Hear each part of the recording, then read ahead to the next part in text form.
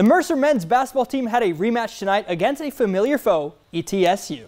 The last time these teams met in January, the Bucs won by 8, so tonight the Bears look to get redemption at home. It was a sluggish start from Mercer as it took them 4 minutes and 30 seconds to get their first bucket of the game, and ETSU would capitalize on that slow start, going on a 13-6 run to take an early 7-point lead. The Bucs would end the first half on a 7-3 run, extending that lead to 9 going into halftime. The Bucs shot an insane 57% from the field in the first. Then, the Bears came out of hibernation in the second half as they started on a 13-4 run, tying the game with 10 minutes left to play.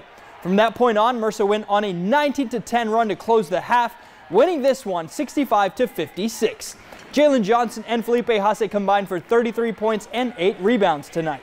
The Bears are 1 game above 500 in SoCon play and are back in action Saturday at Western Carolina.